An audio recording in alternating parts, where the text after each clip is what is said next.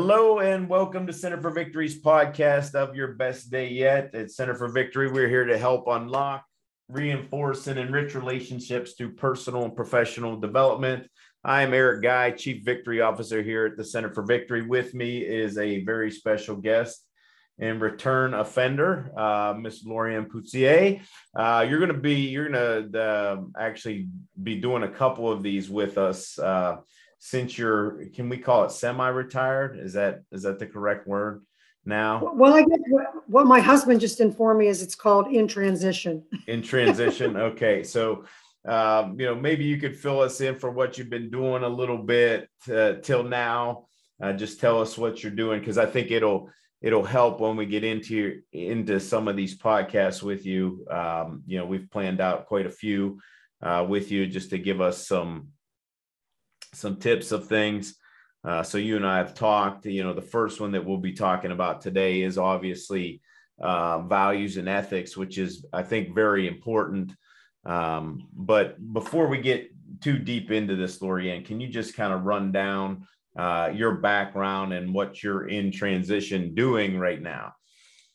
Sure. I'll do that in the 30-second elevator speech, I guess. Okay. I'm the one of the co-founders and COO of IntegraCare, which is a senior living company operating independent living, assisted living, and memory care in Pennsylvania, Maryland, and Virginia. And I started the business with my partner, Rick Irwin, 23 years ago. And Rick and I worked together for close to 30 years. And we sold the company last year. And since that time, I've been retired, so to speak, but in transition. And really my background is HR. I'm a lover of people, what makes them tick, how to motivate, how to help people be the best they can be. And so that hasn't changed because IntegraCare is no longer part of my daily routine. And I'm very focused on the younger generation because at IntegraCare, the primary team member was a female under the age of 30, oftentimes, a single parent, oftentimes still trying to figure out what they want to do with their lives. And I saw such an opportunity to be, a beacon of hope, a guide, maybe to help people see their potential that they don't even see in themselves. So that's pretty much what I'm motivated to do now, and have several causes that I'm kind of passionate about. But right now I'm working with Junior Achievement, and we're working on a program called She Leads, She Learns Empowerment Summit, which is focused on high school girls, grades 9 through 12, and really helping them think about themselves as it relates to who they are today, how to build upon that. And again, ethics, values, beliefs about yourself, how to be the best person you can be. Because I will say, we all have our God-given talents, and that is my God-given talent, so I feel I didn't used to realize it, but then once you do realize that about yourself, I feel very blessed to have that, because it's such a platform to grow. And it really has helped me be, who I am in my own skin. So I'm hoping to help other folks see that in themselves. Yeah. And then, so we'll just, we'll kind of get into this now. And this is one of the things, and this because I've told you, but I've always appreciated about you. But, it came up in quite a few conversations last week with people, CEOs, presidents, just asking me. I don't know why it came up so much, but 3 or 4 different ones. Just, hey, look, can I do this being the kind of person that I am? Right. And how do, I don't want to deviate from who I am. And how do I do that and be true to myself? So where do you think, what's so important about knowing where you stand, your values and ethics for you, from your perspective? For me, it has been my freedom through my whole life and honestly, my career, in that it's funny. I just had my retirement dinner a couple of weeks ago, and the greatest compliment, several people gave me a roast or a toast, but one of the toast comments, what the person said was, what you see is what you get. It's, you know, the Lorianne to her family, the Lorianne to her friends, the Lorianne at work, they're all the same Lorianne. And for me, that's been my freedom. Like, I don't think about, oh, I'm going to work today. I have to, you know, not talk about what I did this weekend because everybody at work might not approve. Or when I'm at home discussing some decision I had to make at work that maybe was unpopular, having people at home going, oh, really? You know, that doesn't seem very nice. You know, did you really have to do that? So I think for any leader, it's the ability to be true to yourself, but you have to meet your people where they are. Mm-hmm. You don't get to say, well, this is who I am, so they're just going to have to take me like I am. You have to say, okay, here are the core skills, values, beliefs, ethics that I have. These are my people. So how do I take this and figure out what they're thinking and find a way to productively meet them in the middle? So for me, it was always stay true to where you came from. Stay true to who you were. My dad was a blue-collar guy. He was not educated. He didn't want any newfangled educational concepts in front of him. But what I knew is he treated his people right. He treated his customers right. You know, as kids, we thought some of his customers were not the nicest people, but he was loyal to his customers. He felt like, hey, you gave me business when I needed it, so I'm going to go out of my way for you. And as I got to be older in my life, I began to see the wisdom in the way he looked at the universe. And honestly, even though he struggled in his business in the later years, he was true to himself to the bitter end. And he was that person that people wanted to be around. Mm-hmm. And so I think for a leader, you have to have some degree of charismatic appeal. You just do, because you have to be able to engage folks. But more than that, they want to know that you are who you say you are, that you stand for the right things, and that, you know, when profits are important, but nobody wants to know that your decisions are all in the interest of profit, and not in the interest of people. And sometimes that's a delicate balance. Yeah. So, I mean, you answered it somewhat, but for those that might not be paying attention to the actual question here, what would be your advice on how to go about learning what your values and ethics are? I would say you have to, first of all, think about, you have to reflect on your life. And I think in general, you have to be a reflective person. So what are those things that you are, you know, your non-negotiables? Okay. What do you stand for? What will you absolutely not tolerate? And what must be present for you to be successful, or for you to feel like you're being true to yourself? And you have to know what those things are. When you know those, when you are faced with decisions that are counter to that, you immediately call upon your core to tell, you know, that speaks to you about who you are, and have that conviction enough to say, you know, either yes, I'm going to be a part, or no, I'm not. If you don't reflect on yourself, you don't think about in your life what you've done well or maybe bad, maybe you did something that was terrible, that wasn't good.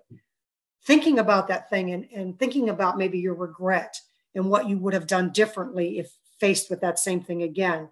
Because once you do that and you kind of cement who you are in your mind, and it's generally reinforced by what other people say to you, parents, teachers, guidance counselors, you know, and work, colleagues, etc. When you're faced with a decision that's counter to that, it's not even a thought. It's who you are, and you do what you think is the right thing.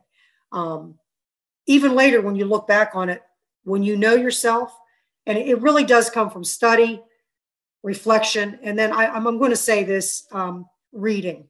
You don't have to believe everything you read, but reading is the pathway to imagination, and it really makes you think about, oh, I had a situation similar to that, and here's what I did, and kind of retool yourself so that you can be a better person, versus really the idea of just take me as I am. We always have to be looking for, if we want to be somebody better, then you have to understand what it is about yourself that you want to improve.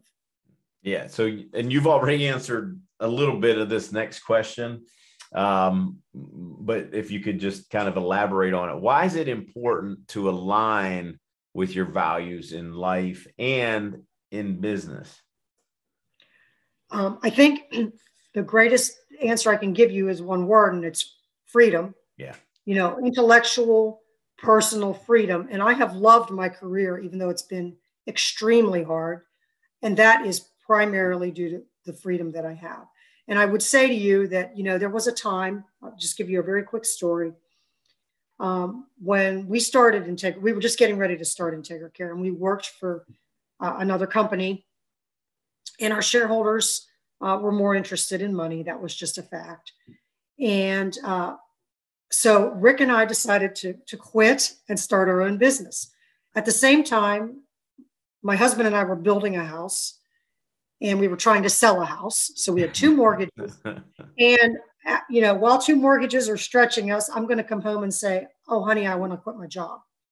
But what kind of forced that was we were looking to buy the company that we worked for because the shareholders were aging. They were no longer interested in investing.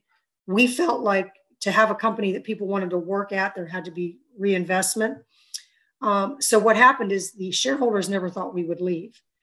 So when we resigned and they saw Rick, who's my business partner, but was the CEO of that company, when they saw Rick was going to quit, they came to me and they said, we know Rick is going to quit, but we're going to offer you to be the CEO, and we're going to pay you more than Rick is making. Okay, so they thought that would be the clincher. And that was, at this time, it was a lot of money. Mm-hmm. And I don't even know where this came from, but out of my core, I guess, I said, there is not enough money in this world for me to stay. And, got my husband, to support that we're not going to have any income of mine, but we're going to do this. And we resigned from the company. Now, when I look back on that, it wasn't anything I thought about, but I was so used to just being true to who I am. And I know what I know, and I'm not going to work for somebody who's just basically throwing a bunch of money at me because they want what they want, but they're really not interested in improving lives for their employees.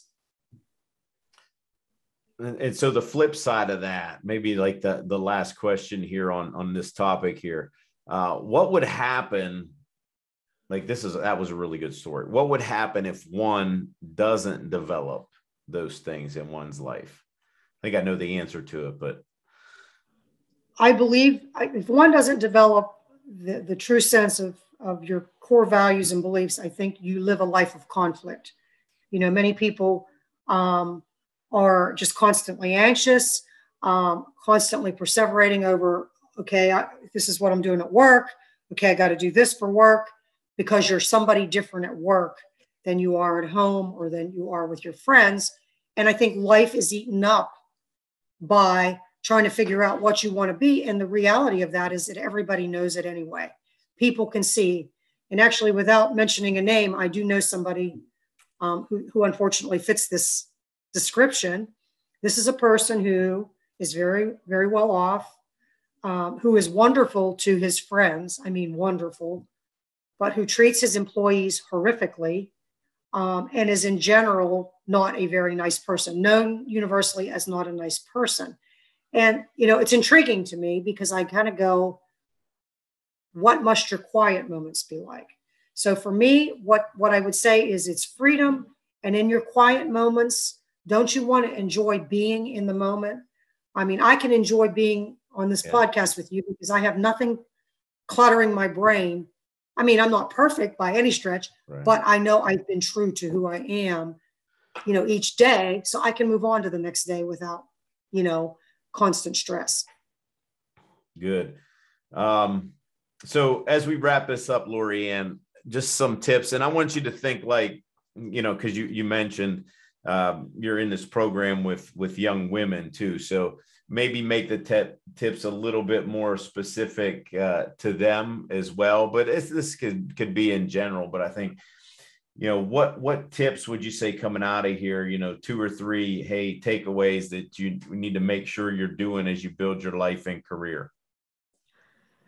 I think number one is obviously the parental situation is important. So not everybody has the benefit of that, which is unfortunate. But I would say to each person, you obviously have to look to your family for, what has happened in your life, what feels good about that, and what you would do differently.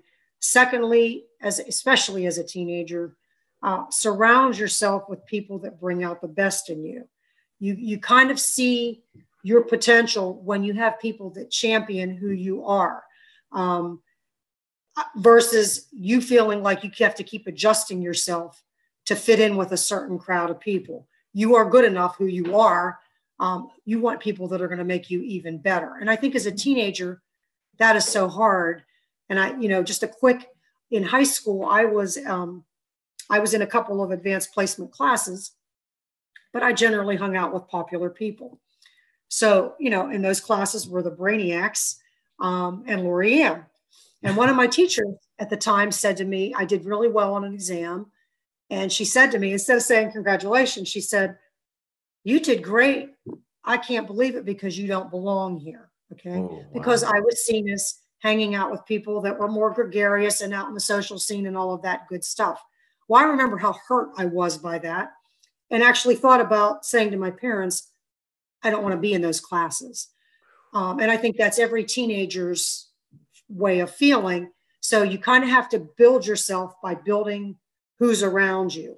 And also, I think you have to face things that you've done wrong with truth. In other words, you made a really bad decision. You lied. You did something dishonest. Don't think, oh, I got away with it. But you kind of want friends and family that kind of challenge you to be better.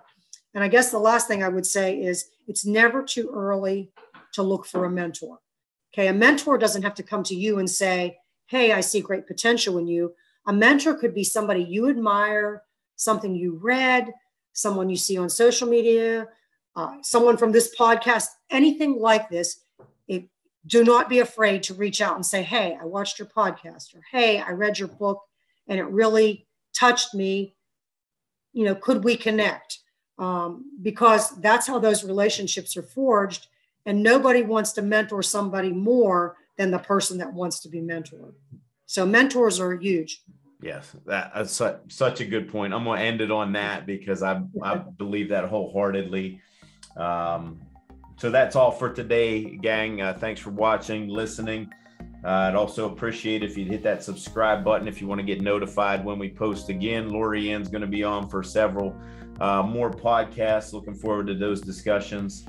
If you want to get in touch with us, centerforvictory.com.